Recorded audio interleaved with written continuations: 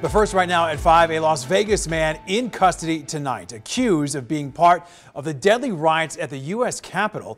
Well, thanks for joining us live on TV and KTNV.com or wherever you're streaming us right now. I'm Todd Quinones. Tricia has the night off.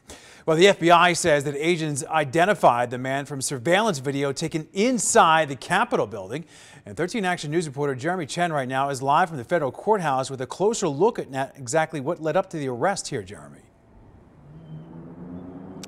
Yeah, Todd, rioters continue to be arrested all across the country, with the FBI saying more than 130 people are facing charges. Now, 31-year-old Nathaniel DeGrave of Las Vegas was arrested yesterday. The FBI saying he breached the Capitol and organized with 2 other men to head to D.C.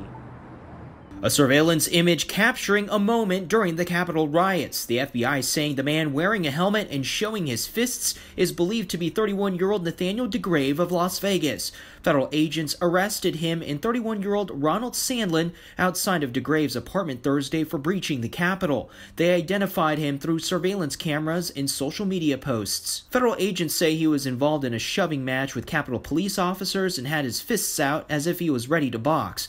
A federal complaint shows Sandlin organized with DeGrave and another man named Josiah Colt, with Facebook posts showing the three raising money for a trip to D.C. to stand behind President Trump. DeGrave comments on a post saying, "It's time the American people rise and stand up for this country. We're tired of the corruption." A social media video shows who federal agents believe to be DeGrave holding his phone showing a stack of bricks, saying in part, "We are out here protecting the country. If expletive goes down, if Pence does what we think he is going to do." UNLV sociology professor Robert Futrell says he's not surprised to see people motivated to take action as a fear of losing power. And certainly under the last administration, they felt like they had a lot, and maybe they have some change now that they're going to have to contend with. Futrell says he expects more arrests to come across the country as federal authorities continue their investigation. The arrests are a positive sign that the federal government is taking this seriously.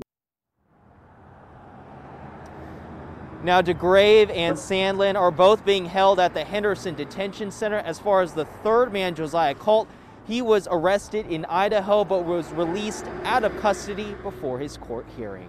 Coming up at 6, we'll hear more from that UNLV professor about what may drive or motivate people to take what many see as drastic actions. Jeremy Chen, 13 Action News.